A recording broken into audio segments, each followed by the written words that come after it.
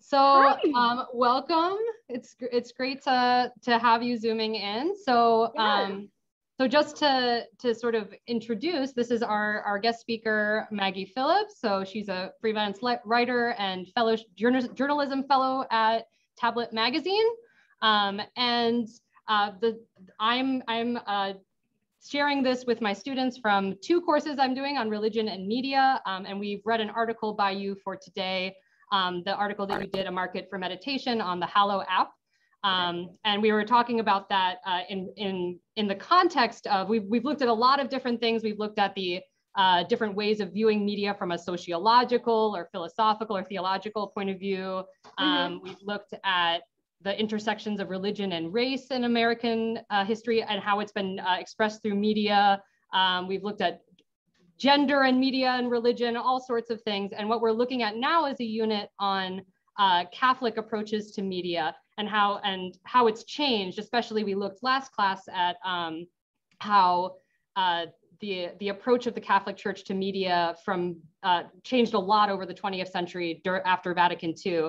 And so your article is kind of just sort of the next chapter of that, of looking at how Catholic practice continues to change in relationship to media. So yeah, that's just where we're coming from. So I have a number of questions that I've gotten from students for you, but I wasn't sure if you wanted to say anything first about yourself or about your work as a writer. Just that I'm very happy to be here today. Thank you so much. This is like the perfect class for for what I do. So this is amazing. I love hearing about this. Like, when I took on this role, it's through a grant through the Arthur Vining Davis Foundations, and the specific remit of the grant is to increase religious literacy. And so when I started writing for Tablet being a Jewish cultural publication, me not being Jewish, it was kind of like, in a weird way, a really good fit, because I am an outside faith perspective already at the magazine. And then in talking to my editor, Wayne Hoffman, who actually had a piece out in the New York Times today about Passover and about his marriage at the same time, it was really good. He's awesome. You should look it up. But he was like, okay, religion in the US, which is specifically what I'm focused on. He's like, it can't just be white, straight guys, like white, straight men, because that's kind of the view in America when we think of religion, right? So it's been so fun because we're trying really hard to show the diversity of the faith landscape in this country. And it's a year-long grant, and it doesn't seem like enough, which is why I was so excited that they wanted to renew, because the first thing I said when the editor-in-chief told me they wanted to renew is, Wayne and I still have so many more ideas. So it's very exciting. My students have been able to see, I've asked them to look through your portfolio. So they've seen really the huge diversity of stuff you've been working on from so many different religious traditions, but also ethnic groups, language groups, and just different experiences looking at, there's so much to cover. And so I have a lot of questions about all of that. But let me also just say that it's really just such a joy to have you here. Maggie is also she's a friend of mine from college. We took Russian together. So just to show that the connections that you make as college students can continue to flourish in all sorts of ways. Yes, that's good full disclosure. Fun. That's why I'm so excited to see. I don't normally do this on every Zoom call. So it's also great to see, what you've been doing in a more detail. So, and I'm as well. Yeah. Marjorie saved me because I was really not getting Dante recently. And I think you'll be glad to know that I've now worked my way through Inferno and Purgatorio, and I just started Paradiso this wow, week. Congratulations. And that's because of Marjorie's recommendations. So you have a good teacher here. Oh, well, thank you. Okay, so let me take a look at some of these questions that students gave. So I have a number of questions that are curious about your background and how you got into this in the first place. So I think maybe the first question that I have from a student that would be great to hear you talk about is, what made you want to write about religion in specific? What drew you to that topic? Yeah, So when I started writing for Tablet, I was sort of drawn to them I applied for a journalism fellowship that they had, and I'd been doing copywriting. I'd been doing what I refer to as kind of light mommy blogging. And I just wanted something more. And I saw that they had a journalism fellowship, and I really respected kind of their rigor and their integrity and their kind of commitment to showing different viewpoints. And I sort of thought, when I applied in my application, I said, you're probably wondering why someone with College of the Holy Cross in their resume is applying to work at Tablet. But I thought if Tablet's the kind of place I think it is, they won't have a problem with that. And they did, and they didn't. And my mentor through that was the editor-in-chief, Alana Newhouse. And I was helping her apply for this grant through the Arthur Vining Davis Foundations. And the work that I'd been doing for the magazine was dealing more and more with faith stuff. It was more and more about like Orthodox Jewish schools and shuls that were trying to reopen, about interfaith cooperation on different sort of religious freedom things. And it just is sort of what I found myself gravitating toward, and realizing how much I didn't know about religion. And I think with any kind of journalism, the best thing is to not know a lot, because you're learning, and the idea is you're writing for people who also are learning at the same time. So it's kind of a weird advantage that I have, that I was also, like many Americans, kind of religiously illiterate and still am, still learning. And it was just something that I found. There's not as many religious people anymore, but there are a lot of spiritual people, is the other thing that I'm finding. And when you tell people that you write about religion, like I'm just moved to North Carolina a year ago, so I've only been to my dentist twice, but he remembers me because I'm the religion journalist that came in for a cleaning and was on her way to Tennessee to go write about Amish people. And so he remembered me when I came back for my cleaning 6 months later, and I was like, well, I was writing about whether or not Amish people, like the Supreme Court decision about Amish people and how they don't eighth grade. And instantly the hygienist had an opinion. And I thought, like people are hungry for this. They want to know, more. I get similar reactions as a religion professor. If you tell anyone, people are like, I have so many opinions, I'm just going to unload them on you. So yeah, absolutely. I know that experience for sure. Yes. Yeah, absolutely. So I think just as this is not a student question, but dovetailing on that, since you've mentioned this term religious literacy a couple times, and this is something that I'm not 100% sure my students will know exactly what you mean by that. So if you could talk a little bit about this idea of sort of religious literacy, the fact that, as you mentioned, American society can be really religiously illiterate. And maybe if you could also talk about what role you see media maybe having either in perpetuating that, or maybe as you're doing, sort of dispelling that and educating people. Yeah. That was like 4 questions in one. Do whatever you want with it. Yeah. Where do I start?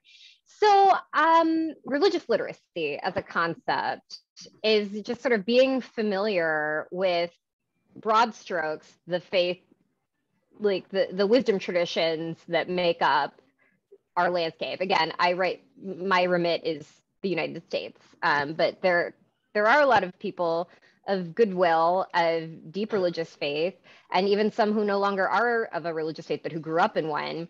And it absolutely colors the way you view the world. And when it colors the way you view the world, it informs the way you interact in your communities, in your relationships, in your politics, for good or ill, for positive or negative. Like your views on different things are going to be shaped by that. And if we don't know where people are coming from, a good example that I still think about is I remember reading during the George W. Bush administration, the president said, he quoted the New Testament and the thing about how are you supposed to remove the plank from your brother's eye, or the speck from your brother's eye when you have a plank sticking out of your own. And the comment that the journalist had made was, this was a humorous remark, like they portrayed it as like a humorous off the cuff remark that like, oh, W with his like folksy like aphorisms. And it was like, that's like from the Bible, right? Like he didn't He didn't Right. make that up. And that stuck with me. And, we look at how many of our conflicts, one of the recent pieces that I wrote was on the Ukrainian Orthodox and Russian Orthodox churches. And we kind of fail to appreciate just how much religion and culture play in that dispute. I'm not a military expert, I'm not a geopolitical expert, but I do have something to add as a religion writer, because that's absolutely something that is playing a part in this conflict, whether people realize it or not. So kind of knowing, like, not even just the major faith traditions, but the ones that we would consider smaller or maybe not as old. Like Monday, I'm going to DC to write about, there's this huge Mormon temple in DC. Mm-hmm. Anyone who's ever driven to DC from Maryland will know what I'm talking about. Yeah. I know It's which one you're massive. talking about. Yeah. Mm-hmm. Yes. East Coast I-95 corridor people know what I'm talking about. It's massive. And you can't go inside most of the time. It's not open to visitors, but they recently renovated it. And so they're doing a series of open houses, and I'm going for their media day on Monday. Oh, I'm so jealous. Okay, yeah, no. This is like a nerdy thing to be jealous of, but I'm very jealous. But right, yeah. And so it's it's exciting for me because I also have spent a lot of time in the DC area, and I'm like, yes, like everybody wants to go see what's going on in there. And that to me is kind of religious literacy in a nutshell. You see this thing on the horizon, this sort of foreign thing that you drive by at like really fast speeds, and there's an angel on top, but you don't know which angel it is or what it means. Right. And so opening up that world then to people. And when I get critiques from people from the faith communities that I write about, it's usually all the things that I missed. And I totally get that. I do. I totally get that. I think anyone who belongs to any kind of community that's been portrayed in media knows the feeling of saying, well, they left out this, they left out that, they don't even know about this other thing. And I totally get that. But when you consider that most Americans are religiously illiterate about a lot of faiths, my job is just to kind of open that door for them and say, look, this is the surface level thing. I've scratched the surface for you. If you want to know more, now you know where to start, right? Absolutely. Yeah, no, and I think that, I mean, hopefully what I hope that students have gotten from this class and also from your work is that, the religious dimension, understanding religion is just one way in which we can know human beings better, right? It's another way that we can understand the world that we live in and the people that we interact with. And it's a crucial dimension. It's not the only one, but it is really important for us to know it better. So I think that's great. And maybe that relates to, so I have another question from a student asking if you could talk about your experiences as a military spouse. And I wonder if, just to connect it to what we're talking about, do you see any connections between, the kinds of intercultural encounters and, I know you've lived a very transnational life moving all over the place. Do you see a connection between your life as a military spouse and what you're doing in this journalism work? Boy, howdy. Yes, yes, I do. I think one of the things that surprises people about the military family life is how kind of tolerant it is, because we move around so much, and you don't make friends very quickly when you change schools every 2 to 3 years if you come in with a lot of very rigid black and white like parameters about who you will and won't hang out with, right? And so you learn so much about people, and you learn to just kind of value people and meet people where they are, because when you are only someplace for 2 or 3 years at a time, you have to get to know them very quickly, and you form friendships like that. And then you maintain those friendships too. So one of the things about religion and any kind of journalism is you talk to a lot of strangers. You talk to a lot of strangers, and you want them to feel like they can trust you, and you want them to feel like they're talking about, in many cases, the most important thing in the world to them. And so one of the skills that you hone as a family member in the military is learning to meet people where they're at and finding out what their story is, and finding that out very quickly in a meaningful way. The other thing is I see a lot of parallels between a lot of religious faiths and just kind of the cultural aspects of military life. I've been working on a piece on liturgical cycles in the Christian faith, and the idea that a lot of them are agrarian and they're based on the changing of the seasons. And they have a lot of rhythms, there are a lot of traditions that come out of that. There are a lot of practices that come out of that. And there are a lot of communal, like kind of busy work things. Like an example someone used with me was shelling peas. Like there was this guy for shelling peas, and he was like, this is really not a very efficient way to do this. Like there's a better way to shell peas, but he realized that it wasn't really about the shelling peas. They knew that this was not the best way to do this, but it was about the cooperation and the community and the relationships that were forged there. And gosh, you know, in the military, there's so many opportunities, not just for the service members, but for the families, for us to come together and work together. You know, when my husband's deployed, I absolutely rely on a community. We watch each other's kids. And we know when not always, but we usually know when those times are coming. We get a calendar, and, you know, our lives are kind of dictated by that. And for centuries, yes, agrarian stuff was what dictated the seasons, but a military wife recently pointed out to me that military life was seasonal too for a long time, and it still is in many places. In the spring, you went out to fight. That's what you did. And the men, usually the men for centuries, were gone, and it was not unusual to have a partner be gone for months and months at a time with that kind of uncertainty. And so, you know, it kind of just gives you this different filter to understand kind of where people are coming from when they've tradition and custom and courtesy and all of those things absolutely dictate military life, because military life is uncertain. Regular life is uncertain. And so you really gain an appreciation for ritual and tradition when you have that added layer of uncertainty, and can appreciate why people value religion for the same reasons. Absolutely. Yeah, I mean, that connects with a lot of the stuff we've done in this class. We've looked at ways in which we can talk about sort of almost religious concepts of ritual, of the ways that communities relate when we're talking about things that aren't actually religious traditions, whether that's like how celebrity culture works, or the ways that, like, the ritual of using social media, that we can use religious concepts to talk about things that aren't actually religious traditions. And I think, yeah, like it's so interesting to think about military life as kind of a liturgical season. That's really interesting. I once read an article, I think it was in America magazine, where one of their reporters went to, I think, Guantanamo Bay, but they were having a change of command ceremony, and he described, which is when one outgoing commander hands over command to another commander. And it's a very, very scripted thing. Like there is almost a liturgy that's used throughout the entire military. And there's there's a ceremony with a narrator, and there's banners. Right. And I mean, it's the whole thing.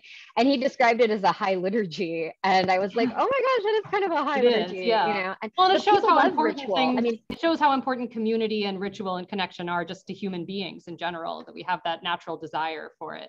Absolutely. And people sometimes don't know that they need it, you know, like we've lost touch with that, I think, a lot. I was at the gas station, and I don't know if they do this where you live, but those screens at the gas station, those like, you know, those like little videos where like Maria Menounos comes and tells you about wellness. Does anybody know what I'm talking about? Okay. Well, it's very dystopian. There's some murmurs of assent. Yeah. Okay. It's very dystopian. And so they will have these little videos just kind of like to help you live a better life while you're pumping gas. I don't know. But so Maria Menounos comes on, who used to be on, was it like Bravo or something? Anyway, she comes on. Yeah, she comes on E. She was on E. Anyway, she comes on and she's telling you how if you don't like cleaning your house, you can make it more enjoyable by turning it into a ritual, and like have a house cleaning ritual. And I'm like, house. And like, that's fine, like whatever. But I'm like, there's somebody out there who like legitimately needs Maria Menounos to come on a screen on a gas station and teach them about ritual. Fulfill that need that we have for ritual. Yeah, absolutely. Yes. Yeah. So I have a couple of questions here that relate to, you know, what your research process is. How do you choose these stories? What do you do next? How do you gather research on it? How do you find people to talk to? So I have a number of students curious about that. Yeah, well, sometimes it's me pitching my editor. Sometimes it's my editor coming to me about things that I've never even heard of before. I mean, and those are sometimes the most interesting ones, because they put me so outside of anything I've ever encountered. I mean, I never saw myself talking to Christian scientists about the COVID vaccine. That was my editor's idea. I have a number of student questions about that one too, but we'll get to that. So. Really? Okay. Okay. Yeah. I talked to Troy Perry, who was the pastor of, yeah. Did you talk about Troy Perry and his thing? No, we didn't look at that one, but I read it. The one about the MCC, right? The LGBT Christian church. Yeah. Yes, Metropolitan Community Church. And I mean, gosh, he has like this huge legacy of LGBT rights in the US. And you know, it was that was an editor thing, you know, and it was you know, so fascinating and so interesting, and these things will just fall in my lap sometimes. Sometimes it happens that way. Yeah. Other times it's me saying, you know, I've always been curious about this thing. Right. And you know, my editor, I say like nothing's too weird for him. He might kind of make me tone it down because I have a tendency to get very galaxy brained with things. Yeah. And then he'll be like, maybe not. But it was my idea to go to Salem to talk to the witchcraft practitioners about Samhain. That was another one that students wanted to hear more about. So that was my favorite one to write. That was, well, because I got to go to Salem for Halloween, which was so fun. Yeah. But it's just something that I feel like people don't think of when they think about religion. I think in America, the tendency is, like my editor said, to think of like white, straight Christian men. Right. And my job is to come and say like, no, there's spiritual people all over this country. Right. And religion's so much weirder than you thought. And so many of them want the same things, you know, and as a person of faith myself, sometimes I'll talk to people and think like, oh gosh, we're not going to agree on anything. And then I'll come away being like, oh my gosh, we agreed on so much. Not that it matters, you know, as a journalist, but just as a person of faith myself, to kind of be like, wow, that was really interesting. And I think my hope is that a lot of people will read that and see, you know, in a sort of grandiose, like human way, we really do kind of want a lot of the same things, you know? Right. Absolutely. Well, yeah, like the same, like house cleaning ritual from Maria Menounos, all of like, we all have these desires to right. Connect, to transcend. Absolutely. Exactly. So I guess speaking of that, so I had a number of questions. I'll probably combine some of them about since the one that we read for class was the article that you did on the Hallow app, the Catholic meditation app. And first of all, someone was curious to say, do you use the Hallow app yourself or anything similar to it in your own life? I do actually use the Hallow app. I kind of use it intermittently. It's blowing up. I mean, like they have like Mark Wahlberg is on there now. Really? Okay. Yes, Mark Wahlberg is on there. So is That's a celebrity for millennial students. You don't. Yeah. Well, I was gonna say it's gonna get weird. It's gonna get more insidery. Yeah. AC Slater from Saved by the Bell. Mario Lopez. Oh boy. Mario Lopez is on there reading the Christmas story for kids. That's sweet. Yeah. Yes, it is very sweet. It is very sweet. Yeah. So I do use Hallow. I'm a big fan of mindfulness, just in any context. And it's been so fascinating to see through the tent, which is this multi-faith project that we have going on at Tablet, where we have 4 wisdom traditions, 4 religious traditions, Hinduism, Islam, Judaism, and Christianity, which all have overlapping holidays in March and April this year. And so we thought we would bring them all together under one big tent, and we would invite participants to come in and hear them give talks on how to pray, how to fight, how to love, and how to forgive. And then, cool. Yeah. And then within that, they could request one-on-ones, because the idea is if you're a spiritual seeker or someone who grew up in a religious faith, but aren't comfortable for whatever reason going to a physical brick and mortar like house of worship, you have this access. And the idea is, you know, if you're Muslim but you've never fasted for Ramadan, if you want to host a Seder but you don't know where to start, like we'll hook you up and get that started for you. And so to find out about different meditation traditions, and again, just how much mindfulness, you know, I keep using the word wisdom tradition, but I really think that that's because, you know, for all of the critiques leveled against organized religion, there is also a lot of wisdom there that we've kind of rediscovered through other disciplines, you know? Well, and I think that's one of the things that I think really I appreciated so much about the article on Hallow, right? To show that that even for those who are disaffiliated, that the natural desires, as we're talking about, to connect and transcend, that's something that these wisdom traditions have to share, that there's something you can plug into. I guess I have a couple of questions too, that I'm going to combine a few student questions again. Yeah. But since you focus on this sort of the growth of the nones, or the spiritual, not religious demographic among young people, and so many of your articles sort of touch on religious disaffiliation, is that what are some things that have struck you in talking to the religiously disaffiliated, or is there anything that you didn't know about that sort of demographic that you feel like you have a better sense of now after the research you've done? I mean, in a sense, we kind of all know the religiously disaffiliated, right? I mean, that's sort of like the water that we all swim in, the air that we all breathe, you know? I think what's really struck out to me, though, is just how hungry people are for this kind of thing, and how they don't really seem to care where it comes from. Right. And being the age that I am, I came of age during the like new atheists, where you had like Christopher Hitchens and Richard Dawkins, and Dawkins is still around, but I don't feel like he has the like cachet that he had in the early aughts. And it felt like, oh, people are just hostile to religion. Like, it's not cool to be religious anymore. Religion is a poison. Like, that's just where people are coming from. And I feel like the tide has shifted, and the more people that you talk to who are just really like, again, they're not like, oh, well, that religion is bigoted or whatever. Like, they'll hear you out on some of the things that you can get out of it. And I think it's because fewer people are growing up in religious faith, they don't have as much baggage associated with them necessarily. And certainly there are stereotypes out there, and there are still like, you know, every faith has its issues, and, you know, but in general, people don't come with as many preconceived notions. And so they are more willing to hear you out on like your meditation tradition or whatever. And so that's been really interesting. And again, just the way when you tell people you write about religion, how instantly they want to know more. Yeah, again, which you, I'm sure, encounter all the time as well. Yeah, absolutely. I mean, you do still sometimes get the hostile response, which is also okay and understandable.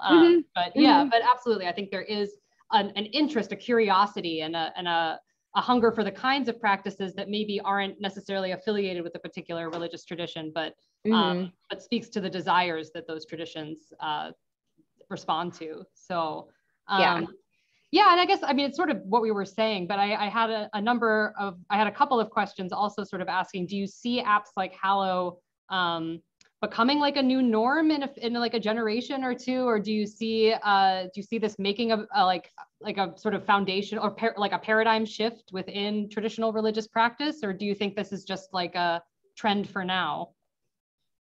You know, it's so hard to say, things like that. You know, I will say for me, it has. I will say for me, you know, a really personal example is, you know, when Russia invaded Ukraine, and I woke up and I was so anxious, and I was like, but I knew where to go, you know, like, because I have a faith tradition and I have practices that I believe in. You know, I went and I said my rosary, and I have my prayers that I recite. And then I went to the Hallow app, because the Hallow app has litanies for anxiety. And so like a lot of it is like writings. And so they'll just kind of recite those slowly. Teresa of Avila has one, like, let nothing frighten you, let nothing disturb you, all things are passing. And they'll just kind of say that. And then in a secular context, I have mindfulness practices as well. So to have the Hallow app playing, but then also to do my mindfulness of like just narrating to myself what I'm doing. I'm picking up this plate, I'm putting it in the dishwasher, things like that. Just the way it grounds you. And I felt like, okay, I can't control what's going on out there. I can control whether or not my kids get breakfast and go out the door and go to school this morning, you know, and just kind of getting me where I needed to be. So, I mean, for me personally, and for Catholics, we have the Liturgy of the Hours, where you pray the Psalms at certain times throughout the day. And I have a podcast that I use for that. Like, it's just, I can just turn it on if I'm driving my car or cleaning my house or working out. And like, I wouldn't want that to go away. Right. Like, so personally, for me, I can't think that I'm the only one. Again, you look at the way Hallow has blown up, and certainly it's not the only religious meditation app out there either. No. So yeah. Yeah, well, it certainly makes even traditional religious practices a lot more accessible and a lot more affordable, right? That you don't have to go out and buy the Liturgy of the Hours books, which are kind of expensive. And kind of. Right. So traditionally only priests really did that. And now it's becoming something that more and more people are able to do because you just download the app on your phone. So, and COVID, I think, really accelerated that too. Like people are more comfortable inviting the digital space into their like spiritual practices now in a way they maybe didn't used to be. Yeah, for sure. Okay, I want to make sure that I get a few of because I have other questions that are specific to different articles that you did. Yeah. So let's see. Yeah, I think, well, I mean, you've already kind of talked about this. I had a lot of people were interested in Dinner with the Dead and specifically how you got on that story. Sort of I guess, I think people were just like, oh, cool. Could you talk about that a little more? I honestly don't remember how I got into how I think I just wanted to. Like, I think it was something that I thought we should look into. I think originally I had just wanted to do, when we started the grant, the idea was to do more explanatory kind of pieces where it would just be like things you may not know about like the origins of Halloween or whatever. And then I really don't remember how the Salem thing, I think it might have just been one of my weird, like, what if, like, not weird in the sense that, like, they're weird, but weird in the sense that, like, I just assumed there must be something going on at Salem at Halloween time and looked into it and said, that one, I think, I honestly can't remember, but I think that was it.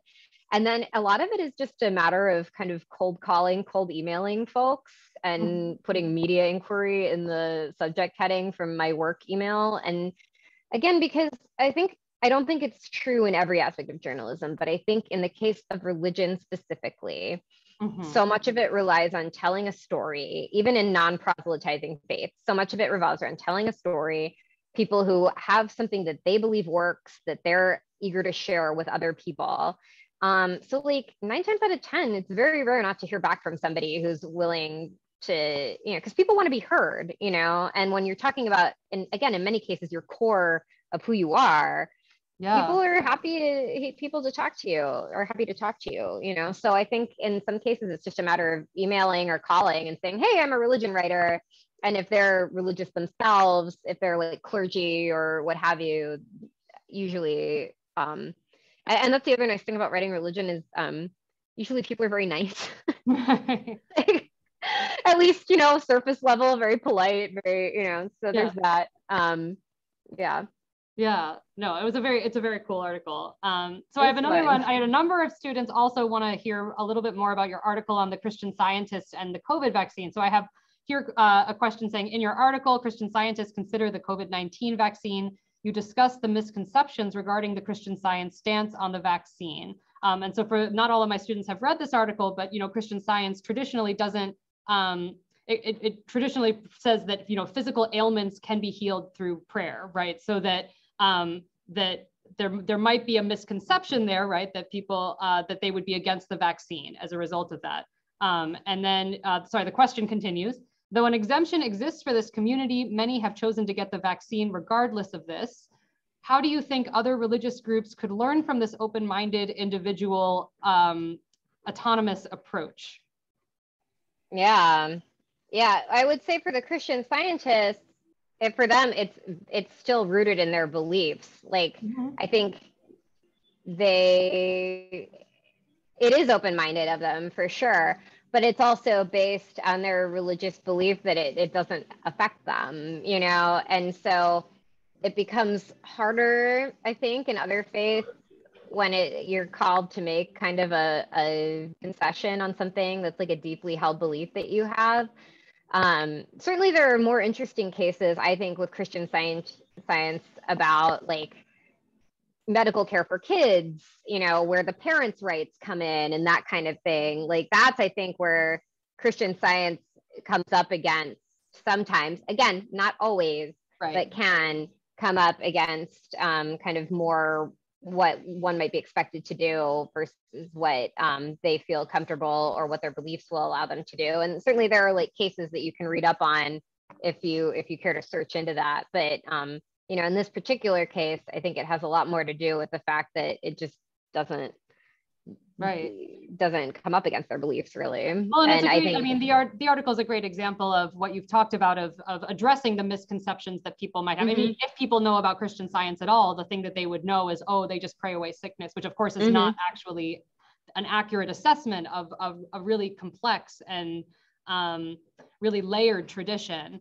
And so, yeah, to be able to use this and say, well, let me talk to people who actually are part of this movement and to hear how they describe how they're relating to their, their bodies in the midst of this pandemic. I think that's a great example of what you were talking about.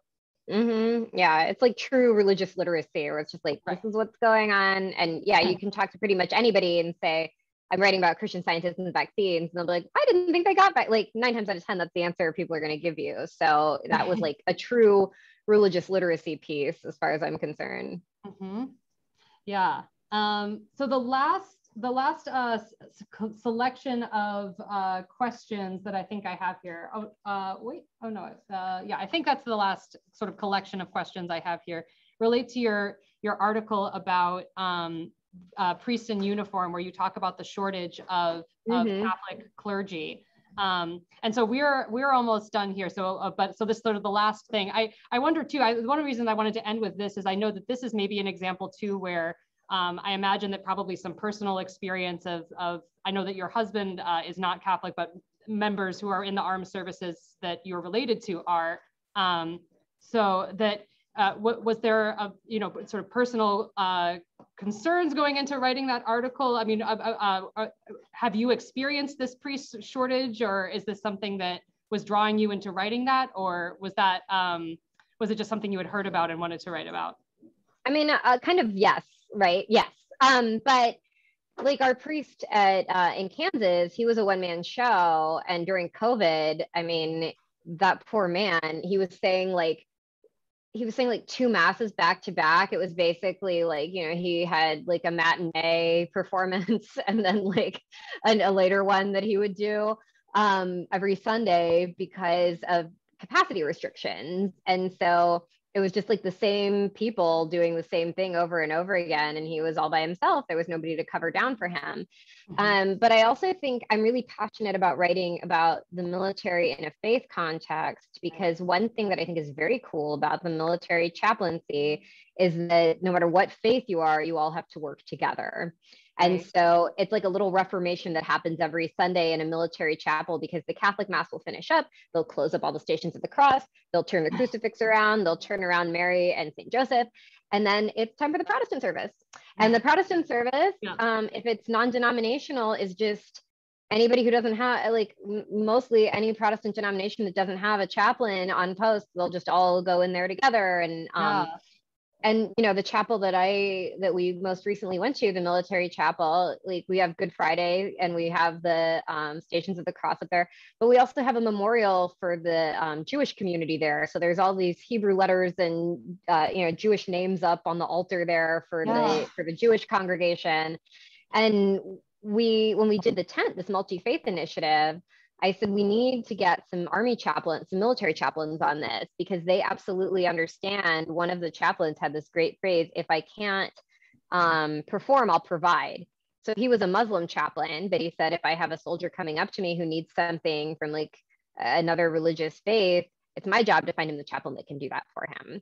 And and the other Muslim chaplain, we got 2 Army Muslim chaplains, US Army Muslim chaplains. And the other one that we had, he used to teach at the chaplain school.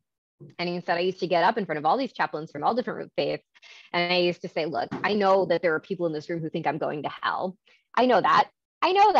He's like, and all I ask for you is that you respect that I'm an adult who makes my own decisions. And we all have to work together. And I can definitely see that, that approach of just sort of multi-faith respect and sort of learning from different cultures going into your own writing. Can definitely see how that's coming from this context. All right, I'm gonna have to let these students go, but thank you so much. Of course. Really great. And I'll see you again in a little bit here, right? Yes. All right, thanks, Marjorie. Bye, guys. Thank you.